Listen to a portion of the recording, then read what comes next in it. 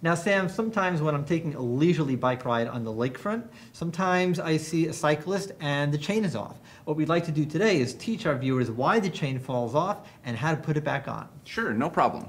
So, almost always when your chain falls off, what's going on is you have these little screws. They limit how far your chain can move. Right, but the cyclist pretty much thinks that he or she's doing something wrong. Sure, sometimes that can play a part, but almost always this is your real culprit, and that's what's going to have to be addressed eventually. So, chain comes off like so.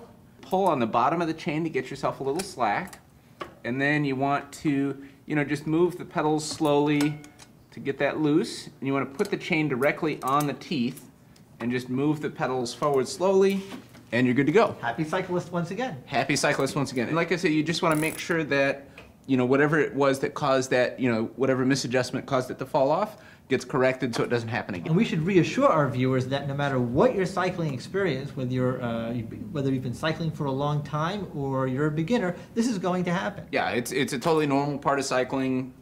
Things come out of adjustment. And it does not mean that there's anything wrong with the bike Nope. if you have a new bike and this comes off early. Yeah, no problem. Okay. All right. Well, thank you, Sam. You're very welcome. Okay.